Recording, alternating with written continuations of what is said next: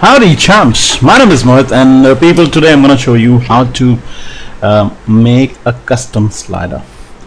Now how many of you actually think that the slider that's been provided by Adobe Flash is kind of very simple, very plain, nothing dramatic about it. So what I did using ActionScript and manipulating the slider a little bit, the slider component is actually a movie clip. So physically manually altering the structure a little bit, I turned it into something really beautiful. Let me show you what I mean by hitting Control Enter on the keyboard. Excuse me. Okay, now people have a look. If you've already seen the custom slider that Flash gives you, isn't this a lot of improvement over it? Okay, and the moment you press the thumb, okay, you can see that it changes. In terms of 3D, it plays a sound as well, right? And then you can slide it left to right, and when you release the button or the thumb, you can see it change once again. All right, people. Okay, so this kind of a bevel effect and the click sound on a press and on a release was accomplished in a manner to please you. Okay, so in this first part of this tutorial, I'm going to confine myself only to the ActionScript. Okay, but let me just show you something. If I pull out the slider component from the library onto the stage and let's say double click to be in the edit mode, you can actually see, people, that the real thumb is something that I've replaced with my own movie clip. It's not a very difficult process. Not only that, this tick that you see had a grayish color, which I've turned to a blackish color, and I've shifted the tick 5 pixels upwards. So people, what I did was I replaced the thumb up, the thumb over, and the thumb down with my own movie clip, replacing the one that Flash gives you, right? So in the next part, I'll be showing you how I drew it out and how did I actually replace it. But for part number 1 of the slider component, skinning, I'm just going to confine myself to the ActionScript. Okay, people, before you can actually script it out, let me tell you something, that you need to pull out the slider component and drop it inside the library before you can actually code it out. Cool. Let's open up the actions panel and look at the script. Okay, though it is a little lengthy, this is not at all difficult, people. Trust me on that. It's very simple. Okay, these are certain import directives that will get auto generated as you write the code, but this line may not, so you just need to write it out manually. Right. In line number 5, I've created a variable b, data typing it to a bevel filter and making it equal to a new bevel filter, making my intentions clear that I'll be using the 3D bevel. Okay, so creating a new instance of the bevel filter and storing it inside the variable b. Right. I'm creating yet another variable s, data typing it to slider and making it equal to a new slider.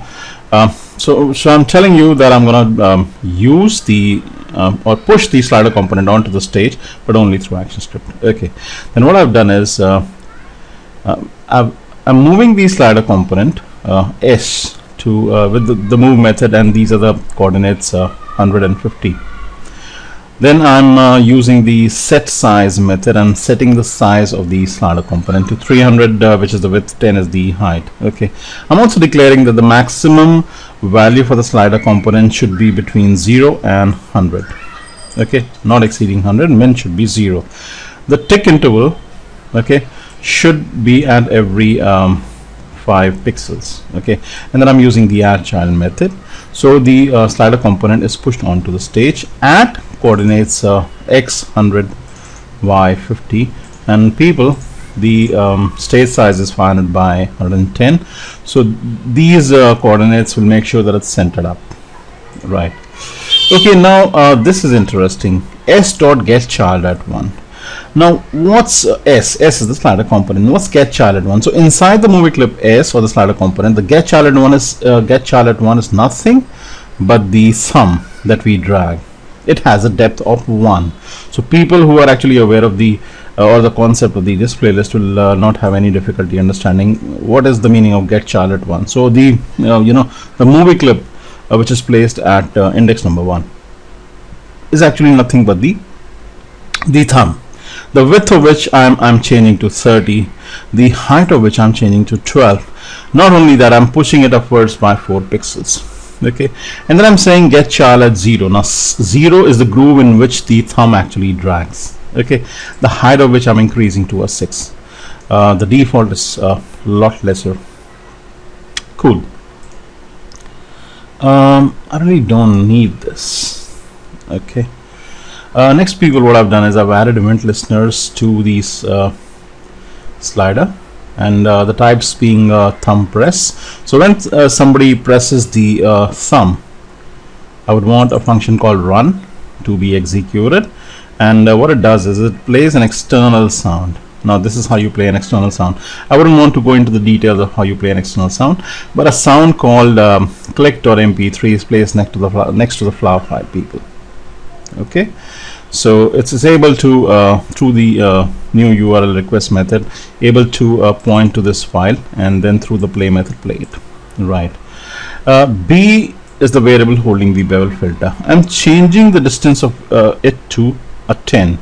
When I actually made the sum that we are dragging, I used a bevel on it, the bevel effect, and I made the distance 5, which is the default actually. Right, so I increase it to 10, so I'm increasing the 3D effect when somebody actually presses the thumb, right? And then through the filters property, I'm making it equal to 10. So basically applying the filter onto the thumb. So get child at 1 is nothing but the thumb. Okay, and again I'm changing the width of the thumb to a 20 from a 30. So I'm basically decreasing it, just adding a subtle effect, or rather a dramatic effect, right? And then I'm adding yet another event listener to the slider, this time of the type thumb release. So when somebody releases the thumb, a function all should be executed, which plays the sound all over again and decreases the distance to the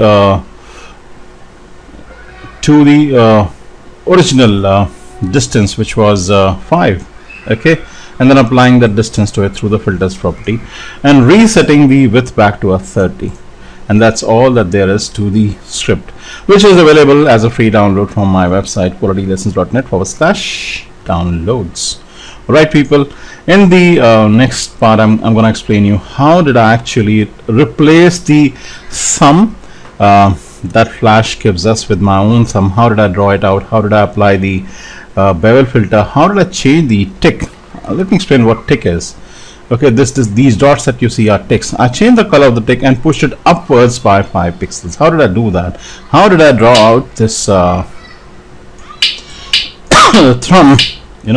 and how did I actually implement it? So we're going to look at all that in the next part. This is going to be very short, really. So people, I hope you learned something and enjoyed a lot from this tutorial, and I hope you'll join me in the next part. You have a good day, guys. Bye bye. Peace.